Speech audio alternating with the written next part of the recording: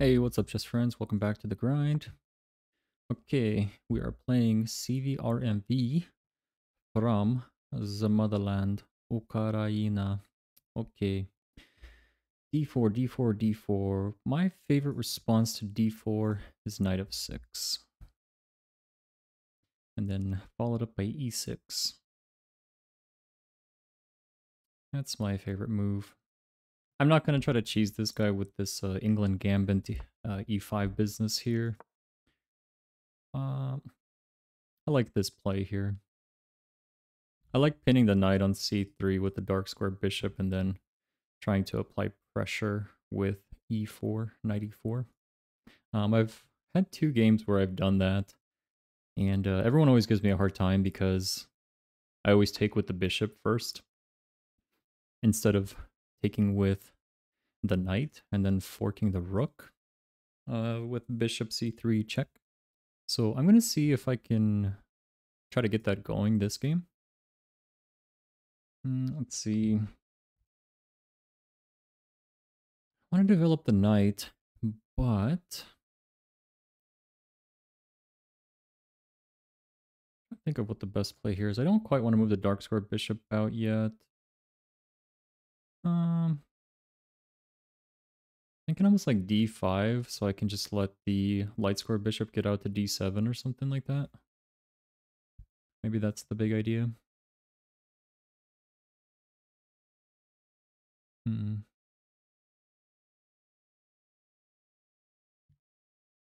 Let's try it.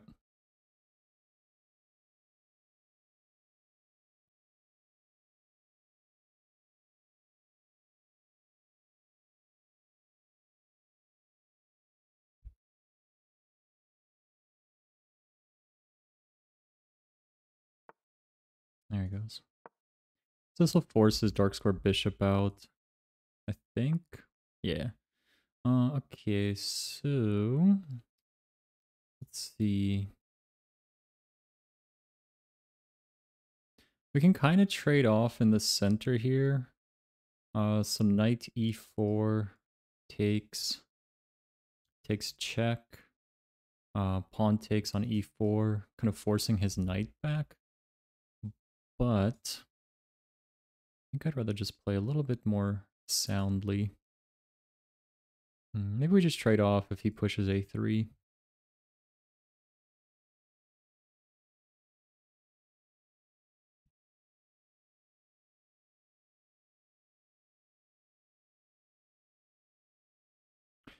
Yeah, I was hoping he would get the dark square bishop out first, but oh well. Looks like it doesn't. Look like it didn't happen. If he pushes a3, we'll just trade off. All good. All good so far.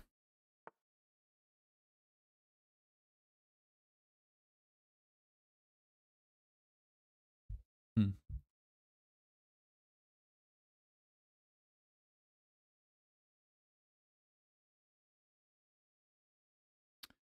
Well, let's think about this.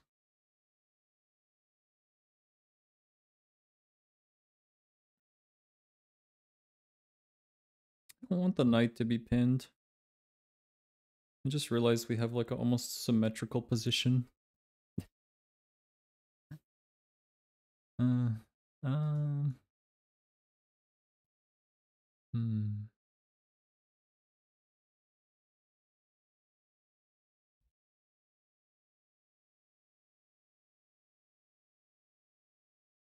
Seems okay. Yeah, actually, identical position. It's kind of funny. Who's gonna crack first?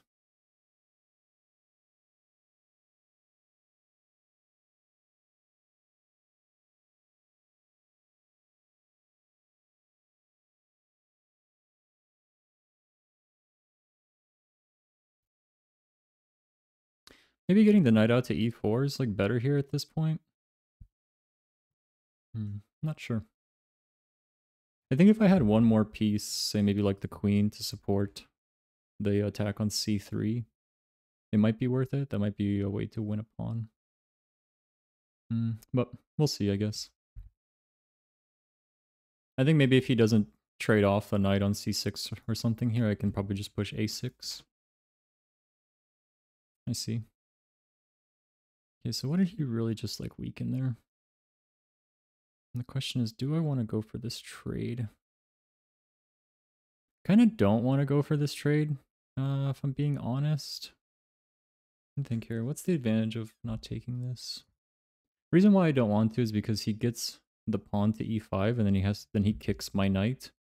So I'd almost rather let him trade off at this point.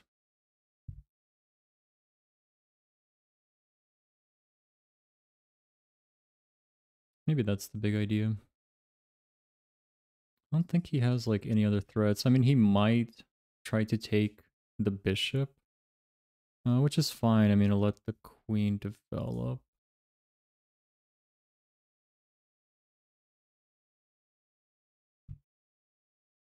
I'm just going to try to kick his bishop. He'll probably start trading off at this point.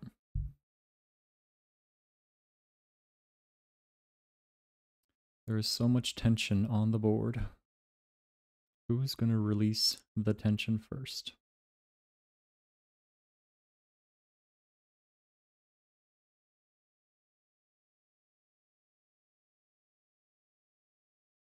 This whole game did not go like I was expecting.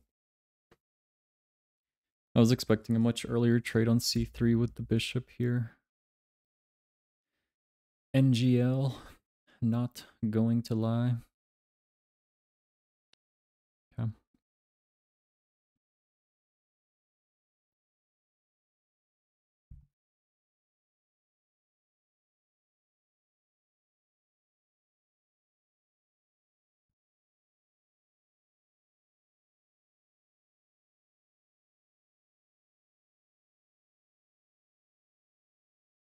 Well, I know he'll probably take the bishop here.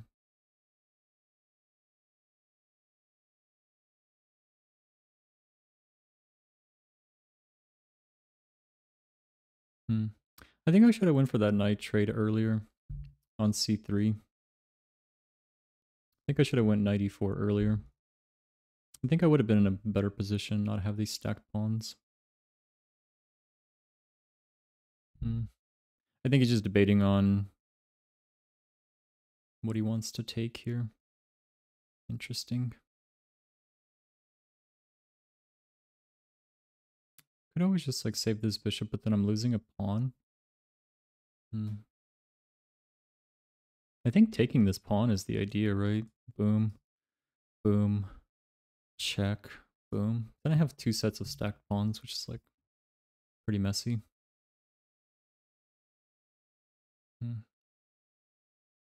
That is a big mess. Yeah, maybe I should have went for the trades first. Maybe I should support.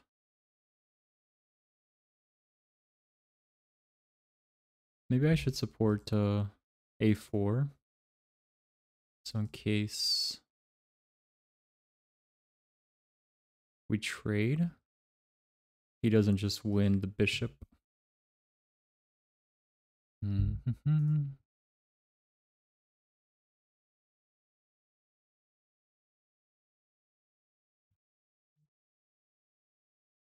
Two sets of stacks. Stacked pawns. Not great. Not great. I also... Nah, do I want to push? I could push c5, right? So I can bring my bishop back. Can't I push c5? This game's getting messy quick.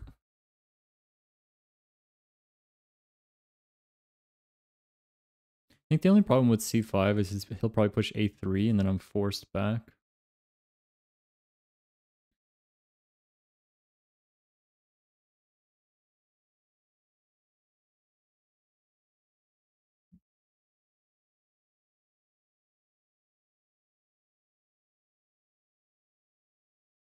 Just gonna try it.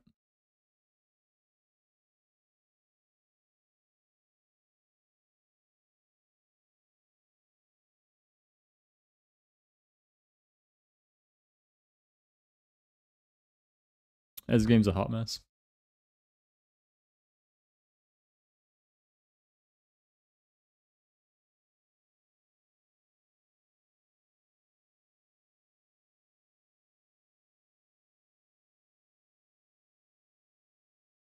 This game is a hot mess. I'll be the first one to admit it.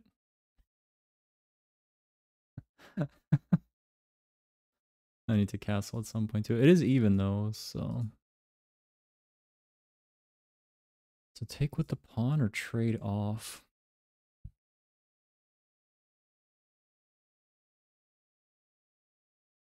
I'd almost rather trade off, right?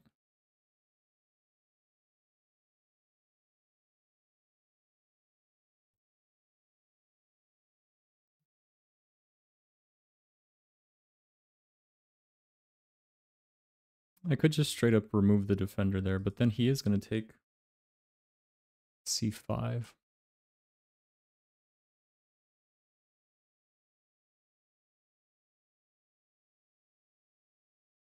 I want to do this in a way where I don't lose the bishop.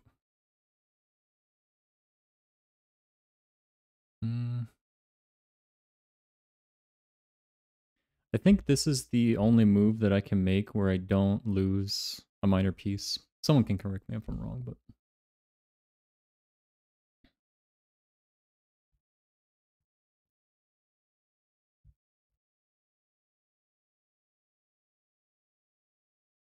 I'd be shocked if he doesn't take this.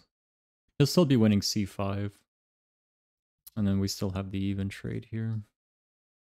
I do need to be careful of all this sort of queenside business here. Or kingside business. I guess once he takes c3, that won't be as big of a threat, but...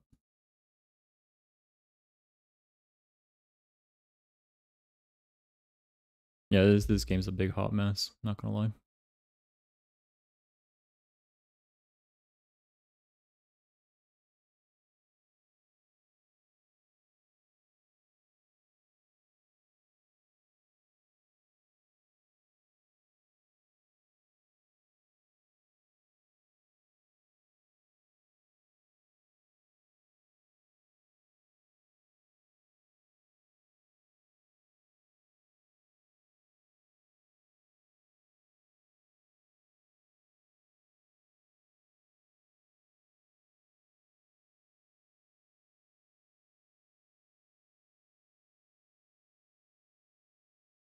Interesting move. Well, doesn't this save my bishop from his knight? Hmm.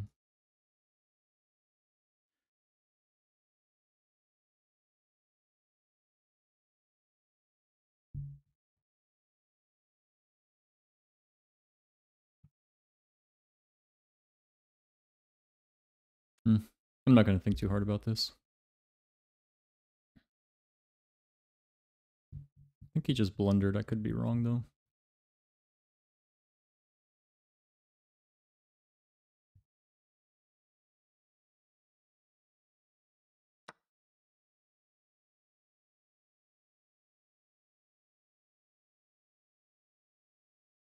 And my pawns are just really weak.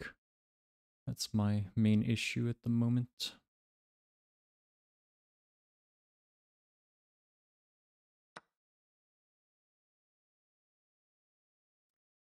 If he takes a c pawn, I'll just trade off queens, and then he'll lose his castling rights. Could also just straight up take this pawn and then try to win this knight.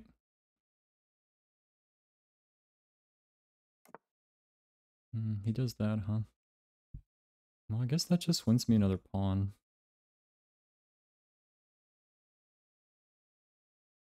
I also just do plain have that pawn over there as well, but I don't know.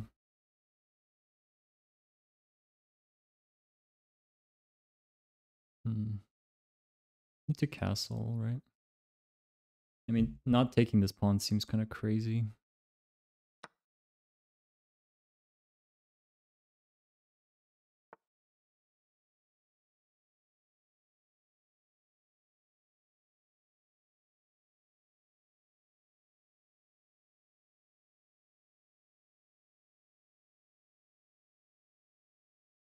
Let's do this in such a way where we don't get forked.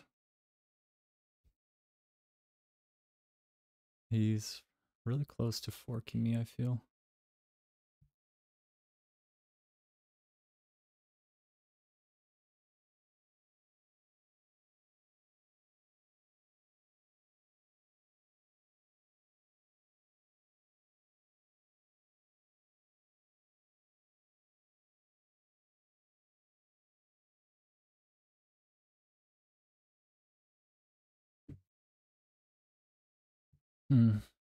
What's the move here?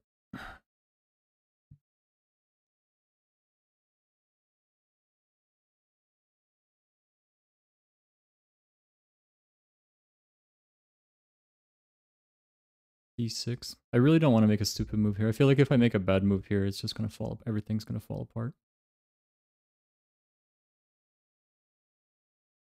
D6, I think.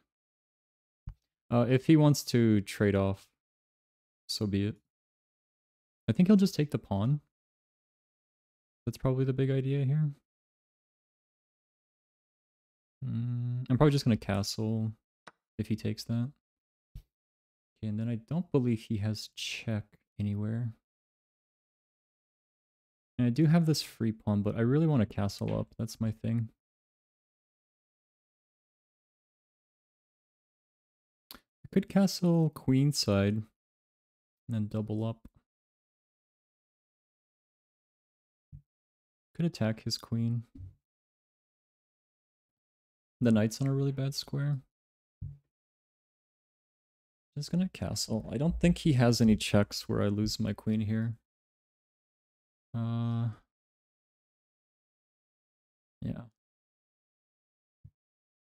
I want to take this pawn. Also, I want to sort of support this open D file.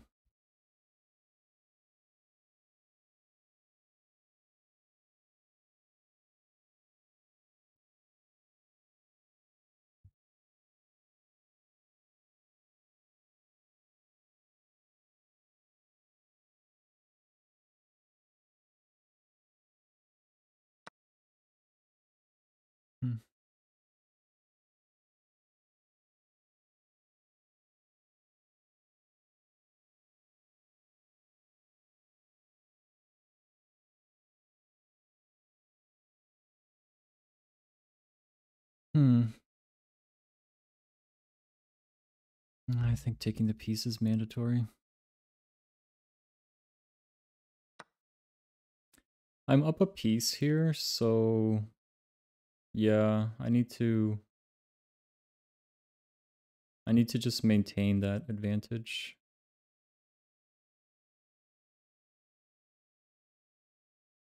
His pawns are a bit better, but I have an extra piece. So we'll see how this goes.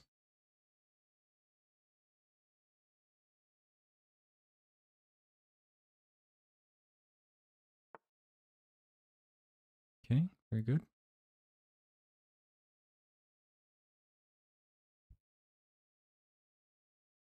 Yeah, I need my rooks to be more active.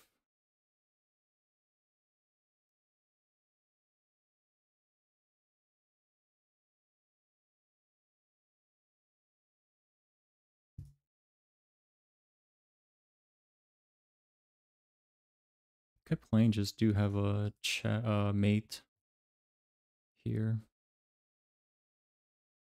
He'll probably just move his pawn up. But even if he does that, I think that's just okay, right? Let's see. Mate. I'm just gonna try it. Let's see if he notices. I think he'll push the pawn up. Yeah, he didn't notice it. Okay, mate. Nice. Okay, well. That's one way to win. CVRMV. Good game. Good game, good game. He made one big blunder in the middle game, and then he gave me mate in one. Okay, so very, very nice accuracy from the opponent. He got the magic accuracy, and I got 86. One great move, no blunders, a miss. And then we more or less played pretty even there. Yeah, he just kind of messed up at the end. But anyways, d4. Okay, e6. Book moves so far. a6 should have been the move. So he unpins his knight. Ah. Okay. So develop the knight kind of to the wrong square. This pins it. Yeah, probably castling was just the idea here, huh? I probably could have castled just a lot sooner.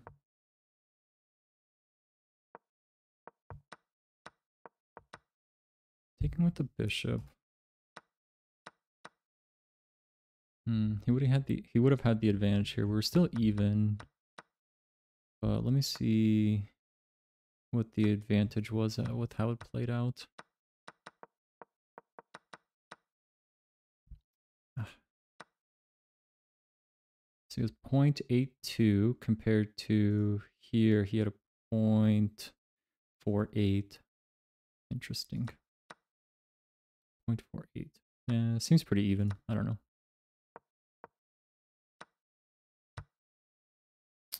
Your central strike gains space. You missed an opportunity to capture a free pawn. That was a free pawn, wasn't it? That was really silly. Why did I not take that?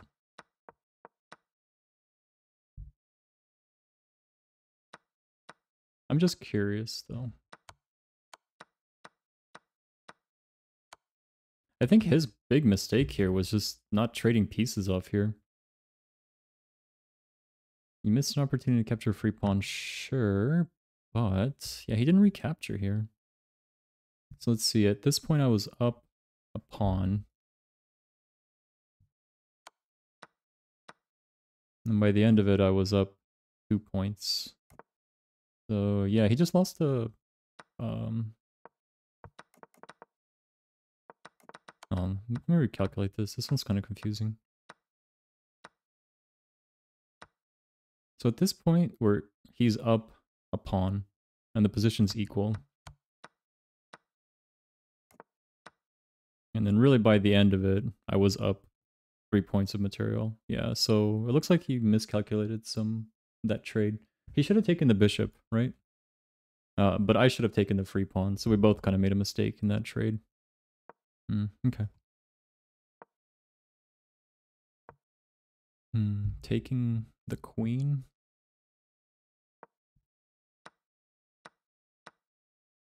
Well, so I had that much of an advantage here in this position. I'm surprised.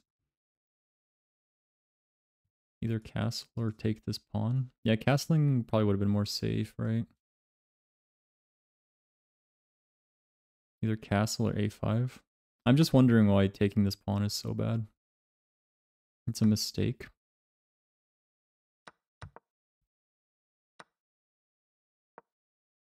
Oops. I guess I can't get the hint from coach in the sort of self-review mode. Whoops. It's okay. Okay.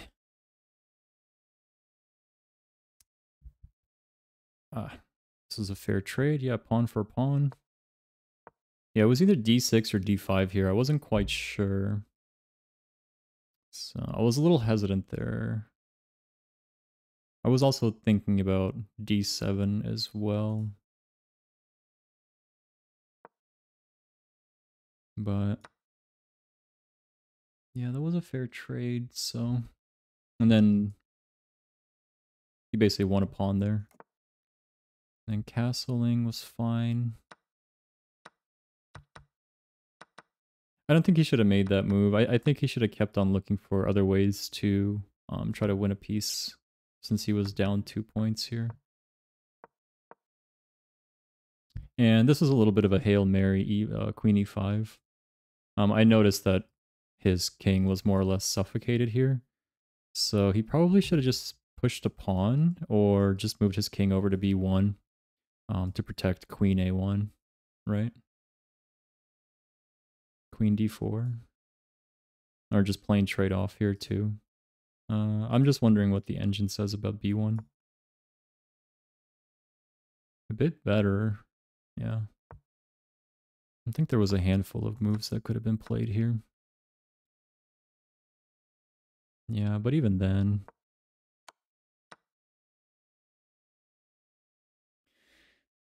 Yeah, I mean, what did he really have? He had one extra pawn, but I had a knight. So... Yeah, he basically just had to find a way to win an extra piece. I don't think he should have gotten rid of his knight on e6 there. Yeah. I know I'm totally guilty of that too. Like when you're down material, it's really tempting to just want to trade stuff off.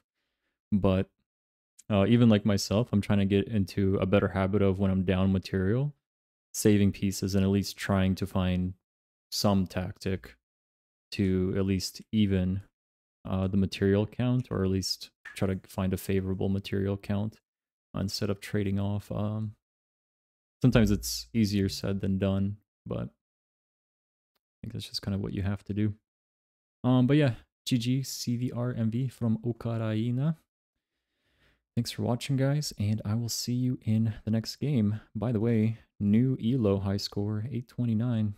Feels good, man. Getting closer and closer to that juicy goal. But yeah, thanks, guys. See you in the next game. By the way, this is the first time I've played another Ivan on chess.com, so that's very exciting to me.